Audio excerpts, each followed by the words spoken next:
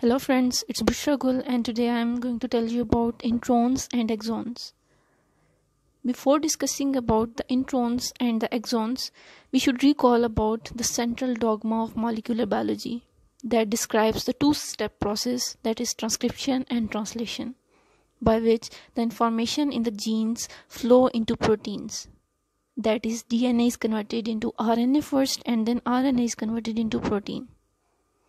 Transcription is the synthesis of an RNA copy of the segment of DNA. RNA is synthesized by the enzyme called RNA polymerase. There are two parts of the genes, that is exons and the introns. Exons are the coding regions and the introns are the non-coding regions. We can call intron as intervening sequences and exons as the expressed sequences.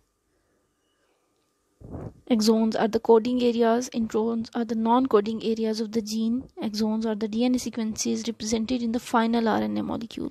But introns are removed from the final RNA molecule before it is translated into protein or converted into mature RNA.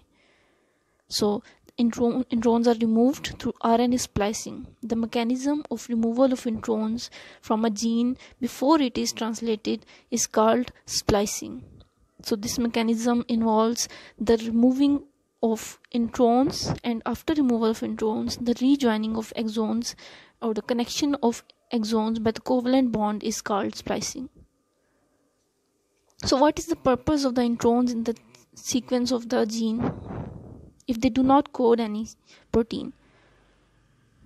Although they do not code any protein product, but they are the integral part of the gene expression regulation.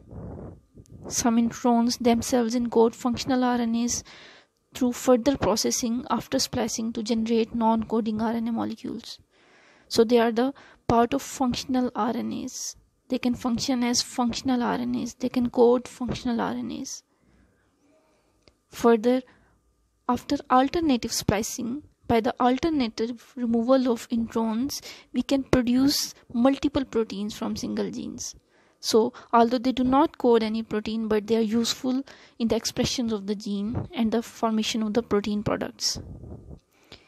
In this figure, you can see that the black color is showing the exons and the purple color is showing the introns.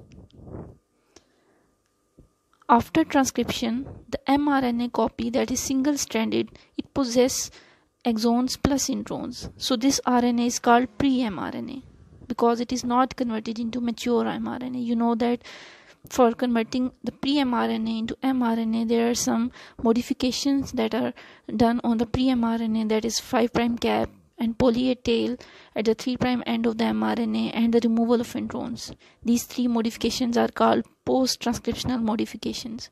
So splicing or the removal of introns is actually a type of post-transcriptional modification that results in converting pre-mRNA into mRNA. So this mature mRNA do not contain any blue or purplish part, that is the introns are removed from this RNA molecule and now it can be converted into protein.